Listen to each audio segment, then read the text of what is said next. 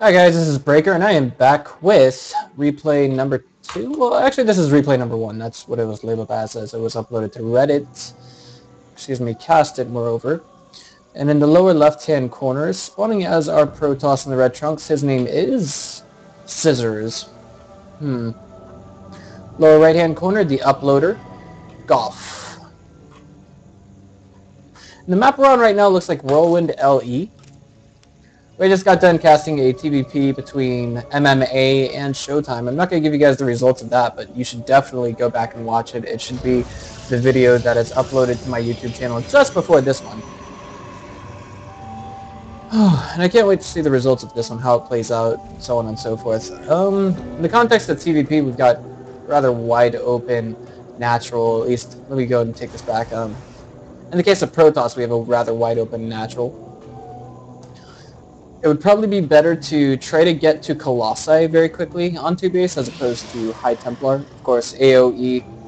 High Templar have a bigger punch to them and the more potential to do damage with their AoE than Colossi, but of course Colossi can use their AoE over and over again.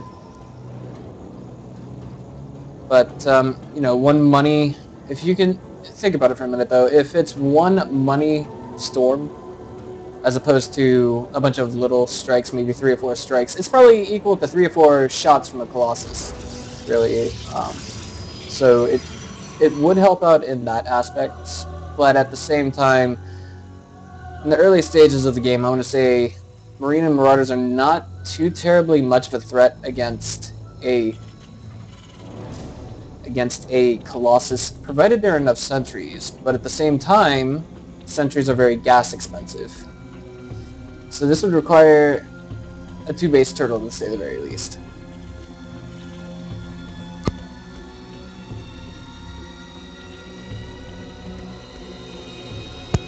Sorry about that, I had to send a message on my iPhone just now. But it looks like we have Goff going for a double command center opening into a Rax follow-up. I'm going to try and take this a little bit slower, try to be more articulate with my voice, and see how you guys like it that way. And of course, it looks like he's going to go straight into bio because we already have the second barracks out. Whether or not he will need a bunker is entirely up to him. I did see MMA throw down a bunker in this matchup on this map versus Showtime. Showtime, unfortunately, he belongs to a clan known as ESCEU. I'm not sure what it stands for. But here we go. Gateway's cranking out the first Stalker right now. And at the natural, we have Scissors moving out to throw down the Expo. Very brave opener, considering he hasn't seen his opponent's natural just yet. And he's probably thinking to himself, well, one way or another, if I get there, it's just, you know, it's going to be there, and so is a bunker, more than likely. That is the penultimate... Not penultimate, that is the quintessential, you know, Terran opener. Regardless of whether or not there is an actual Expo, there's typically always a bunker. You can play mind games that way. And it looks like we have Goff going very low on the Marine count for the time being. And he may have been temporarily supply blocked. That could be why I didn't actually see that a minute ago. Now the second gateway going down for Scissors. And he's trying to get into a position where he can actually see his opponent's orbital command. I cannot state how critical it is to actually go back and look at what is happening and verifying that there is in fact an orbital command. Now there is something else I want to highlight. There are 2 Stalkers here. This is making me think perhaps that, and this is actually tricking up Scissors just a little bit. Or excuse me, not tricking up Scissors, but tricking up Golf just a little bit. Ooh, the Marines coming out. They managed to get the shields off of both of those Stalkers. And if he so had to, I feel that Scissors would have been ready to basically throw down a time warp to get his Stalkers out of there. It might be appropriate for him to do it now, and he does. And a few Marines do fall in the process, so thus far, if we check the losses, it's strongly in favor of Scissors right now. Not strongly, but I mean, well, early game, those losses are kind of big. And it looks like Goff, you know, he really wants to hide something with this. At least that's the kind of feeling I think I would get. if I was Protoss, but again, probably just simple mind games. We do have a Robo Bay going down right now. Actually, not a Robo Bay, Robo Facility. Robotics Facility. The Chinese just call it VR. And I remember to say the word in it. I remember to say the word for it in Chinese, like, very mechanically, ultra mechanically.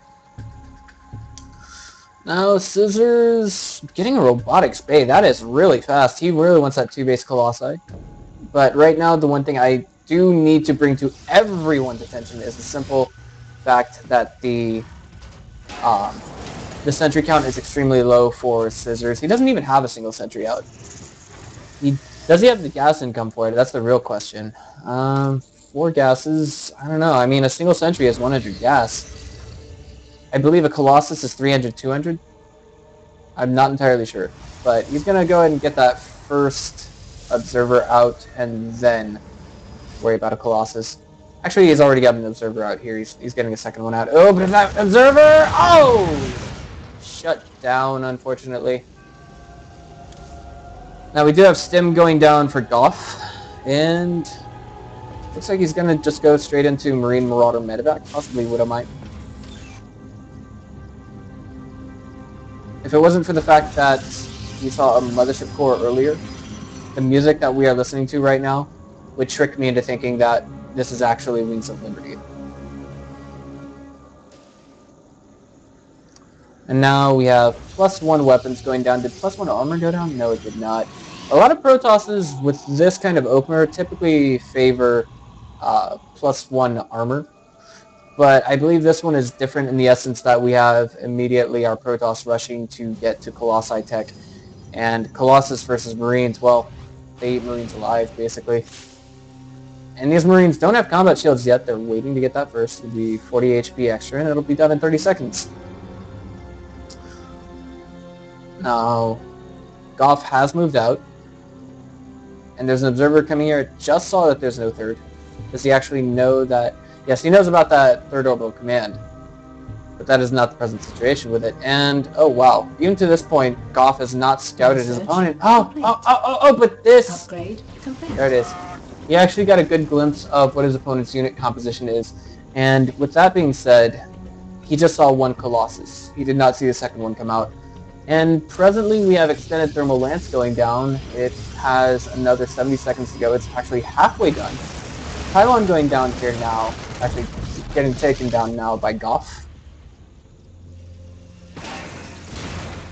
And it looks like Goff is going to just try to take it into macro mode, maybe contain his opponent, and wait. Oh, this is actually not going to be good for him.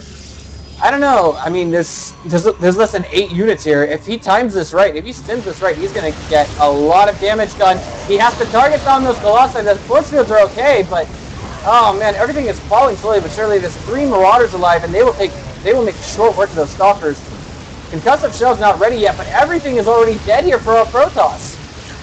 Oh man, and the Marauders facing down the last Zealot, and the pylon falls. Vikings come out just in time, but there was almost no need for them. We do have, of course, Goff coming here to check for a third, but this has been the location for the third. The only danger that I can highlight is that there is no architecture here from our Protoss whatsoever. So that means drops, and it's very hard to put something in the air here. It would probably be okay to put a pylon right here, perhaps. And that would pick up on any medevacs coming from the north that swing around this way on the minimap. So thus far, if we check units lost, resources as well, it's more than double what we have lost from Goff for our Protoss player. Yes, poor Scissors. Okay. And it looks like we have Scissors trying to basically macro up. He is throwing down his Templar Archives, but I feel he doesn't have enough beef to support the bones of his army. And by bones, I mean the huge, swinging, strong Colossi. He needs, I feel, more Zealots for this composition. Not much is obvious. And we already have a Ghost Academy going down. 13-minute Ghost Academy, 3 base. Typically, we see this when, you know, the main is already dry.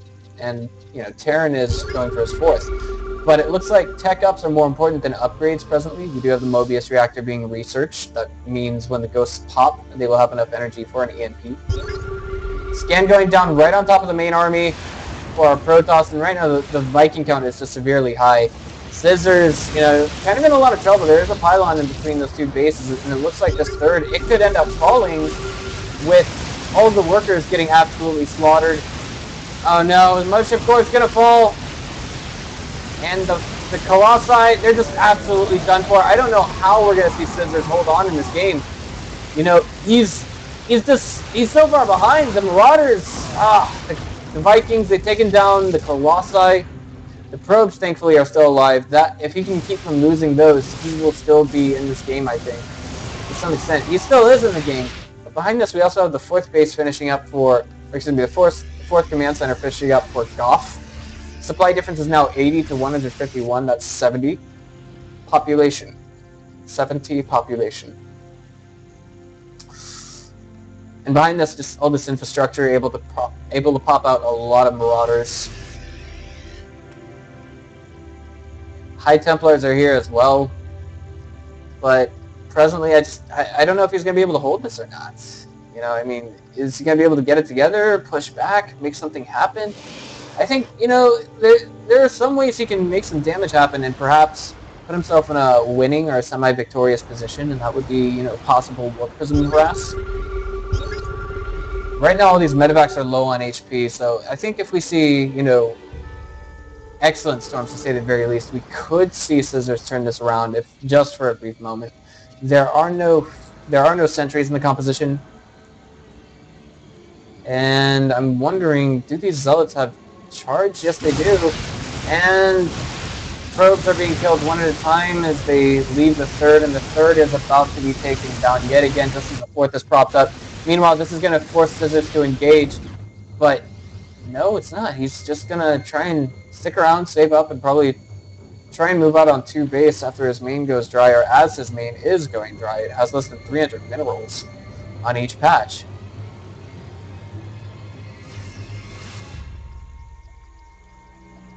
Meanwhile, the numbers just keep on getting higher and higher for Goff. It's just, I don't know. You know, and he's doing this ultra safe as well. He's doing it the right way. There's nothing wrong with putting an orbital command down there, but presently, I don't think, you know, there's just not enough here to take that down with a bunch of SCVs repairing it. Oh, man. Okay, so here we go. Goff getting ready to move out on his opponent yet again. The 3rd's going to be taken down, but will he pick up on this 4th? I mean, it's just been thrown down. Goff basically parking himself out here for a contain on his opponent. There's about 5 ghosts here, 6 as I say that. And do we have a nuke at all? I don't know. I love games that have nukes in them. It'd just be so beautiful, really, to, you know, catch it coming out the silo. Beautiful feedback. Speaking of beautiful. So that means no EMPs in the near future. Well, perhaps I'm wrong about that. We have 4 more ghosts coming in that are cloaked, and just a handful of feedbacks. They snipe out all of the High Templar. Well, not all of them, but a good deal of them. This one is in a forward position, but it gets sniped, and the energy on the rest of these guys is just gone. So he's forced to engage with essentially no way of dealing out AoE other than his Colossi, and those are on a borrowed time. Here we go, the Stalker's blinking forward, trying to take down the Vikings. That is the basic unit interaction right now. Beautiful storms, but unfortunately the Zealots are caught in it. And another beautiful storm as well. The 3rd is already finished up, and finally we just see that Scissors has left the game, ladies and gentlemen. If you guys liked what you saw here, just go ahead and click on the subscribe button. This is Breaker. I'll see you guys next time.